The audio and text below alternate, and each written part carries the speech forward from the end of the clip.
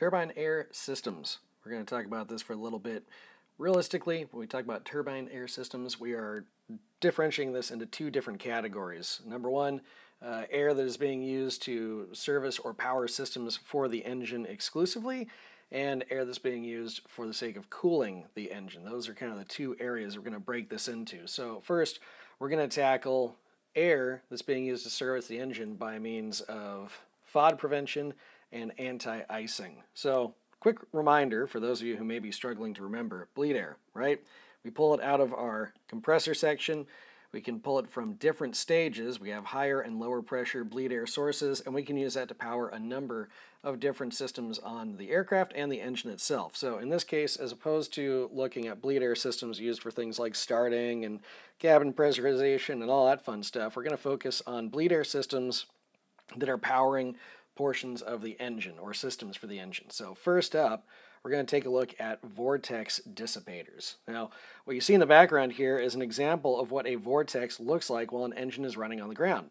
Now, because of the volume of air that's being moved through the engine and the flow pattern, what we can get is effectively a little tornado that can go all the way up from the ground and go straight into the engine. Now, obviously, with most modern turbofan engines, they're much lower to the ground, and they are prone to developing these vortices, especially at low speed and high power settings. So one way we can try to prevent this from causing FOD ingestion, either by means of water, things that are on the runway, gravel, you name it, we have our vortex dissipators. All that is taking a stream of high velocity bleed air off the compressor, and it's shot through a small port that's facing downward and forward on the front of the nose cowl, and that's going to shoot straight down at the surface of the runway or the run-up area, and that is going to break up this vortex that gets generated by means of counteracting the airflow.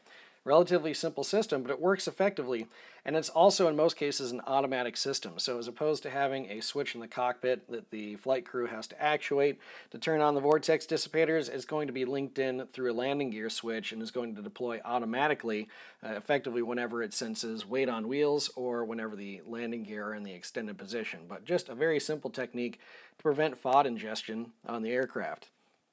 Second we're going to look at is anti-icing.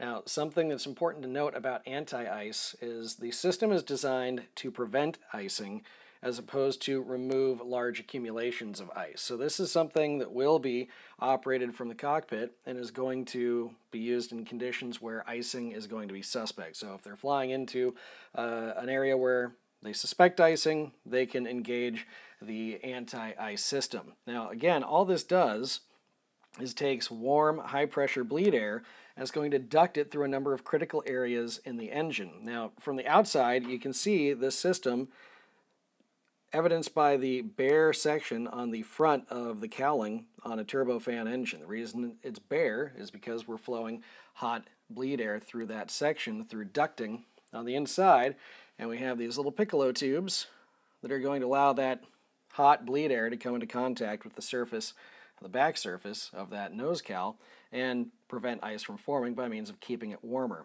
On the other hand, we have a couple other areas where it may accumulate. The nose cone of the main fan section is prone to icing, as well as the inlet guide vanes. So both of those are going to be capable in most situations to a stream of hot bleed air that's going to help prevent ice from accumulating. Now, whenever this system is engaged, we are taking a fair amount of bleed air off the compressor. So depending on the power output of the engine, it may be pretty noticeable when the anti-ice system is engaged, looking at a couple different instruments in the cockpit, namely the tachometer, our exhaust gas temperature, and the engine pressure ratio will both give us an indication that the anti-ice system is in operation.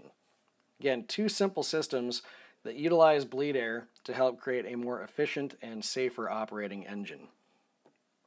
Next up, we're going to talk about cooling. Cooling is a challenging one. We don't really think about this as much in the case of a turbine engine, but realistically, we talked about the amount of heat that's lost through reciprocating engines in a different lecture. When we look at turbine engines, they are more efficient in terms of how they use the heat they generate. However, we also use about 75% of the air passing through that engine exclusively for cooling.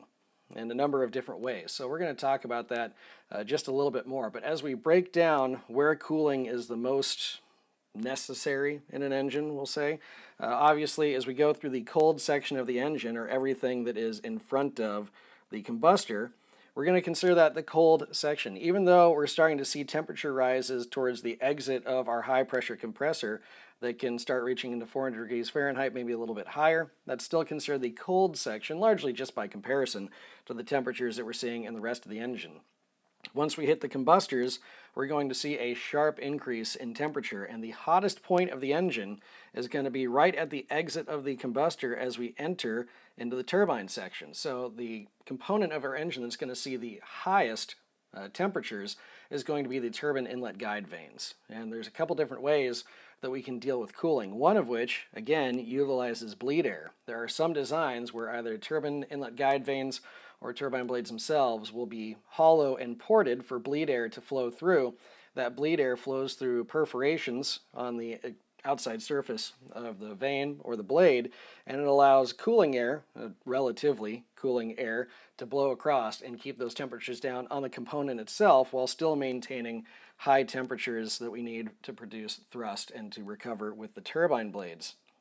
Now, something that's interesting about this is when we see this system design, effectively, we are running very, very high temperatures towards the aft side of the engine. Now, as we take a look at our combustor, we know our combustor is going to produce some very high temperatures as well. So we'll take a look here in just a minute at how we can keep those temperatures down and prevent damage to the rest of the system. To address that, though, we're going to need to revisit another concept from your original turbines class, and that is primary and secondary airflow. Now, primary airflow, if you'll remember, is any of the air that is passed through the actual core of the engine. Now, in the case of a turbojet engine, we really don't have a bypass, so it's all primary air. But in the instance of turbofans, be it low bypass or high bypass, we're going to have primary airflow that goes through the core of the engine, and then we're going to have secondary airflow that bypasses the core of the engine. So in most cases, when we talk about our cooling systems through the engine, we are not using our primary air to supplement cooling. We're using secondary airflow to supplement cooling throughout the engine. In the case of the combustor chamber or the combustion liner walls, we're going to use ducted secondary air passed through the liner walls of that combustor to help keep the temperatures down so that we don't cause damage to the outside of the engine. A basic cooling system in this, visualizing how we use secondary air to augment this, this is very rudimentary. We'll talk about cooling zones in a minute, but this is very basic. Again, the same concept. You can see we have our cold section up front, and we have our hot section in the back. Two things that we're going to use to help secondary air provide cooling throughout the engine is going to be a combination of ducts and seals to prevent heat from transferring and to prevent any back pressure, let's call it, of heat moving from the aft compartment forward. So up front we have our cool section, which is separated by this fireproof seal that runs just in front of the combustion chamber. We have air that's being ducted from the inlet duct of the engine that's being passed all the way back and is used as a airflow augment to help keep the temperatures down between the outside of our exhaust cone and combustion chamber from the outside of the cowling. Now, another thing to note is as we look at this design right here, we would consider a ducted fan, and the fact that our secondary airflow stream and our primary airflow stream right here are exiting through the same duct. This will look a little bit different maybe on a large turbofan engine, which we'll see in a minute, because it's not going to be what we consider a ducted fan. It's an unducted fan in the fact that the secondary air is going to exit independently of the primary air exiting from the engine exhaust. But as you can see, we have a very simple system. We take cool air up front and we're going to try to force it into the aft compartment while using a fireproof baffle or seal to prevent hot air from moving back up into the cold section. So here's where we look a little more complex and a little more complicated with this system right here. So as we take a look at this on a turbofan engine, again you can see we have a separate exit for our secondary air that we see from the primary air that's coming through, and we're broken into a number of zones for cooling. So as we look at these different cooling zones, let's talk about this in a little more detail. So in our 3-zone system for cooling, we're going to break it into, well, 3 zones. The first zone is going to be our ram air that's going to be cooling the cowling itself. The second zone is going to be cooling our low pressure compressor area, while zone 3 is going to be dealing with the hottest section, cooling our high pressure compressor and our combustion chamber and exhaust. So as we look at this, our zone 1 section, we'll use blue here since it's a little bit cooler looking.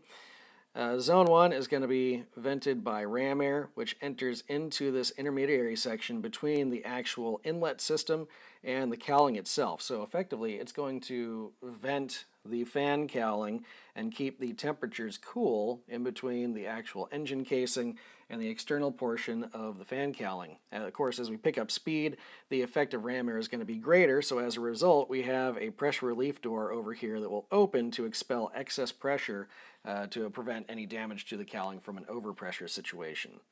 Next, as we take a look at our Zone 2 cooling, Zone 2 is going to be warmer because we're looking at our low pressure compressor. We're also looking at fuel and oil lines that are running to and from the engine. We keep those out of Zone 3 because of the high temperatures in Zone 3. So Zone 2 contains a lot of those components, and where we get our source of cooling air is actually from the main fan duct over here. So our cooling air for Zone 2 is a result of fan discharge, so we're actually starting to draw off of our secondary air now, and it's going to get forced into that compartment to provide cooling throughout the system.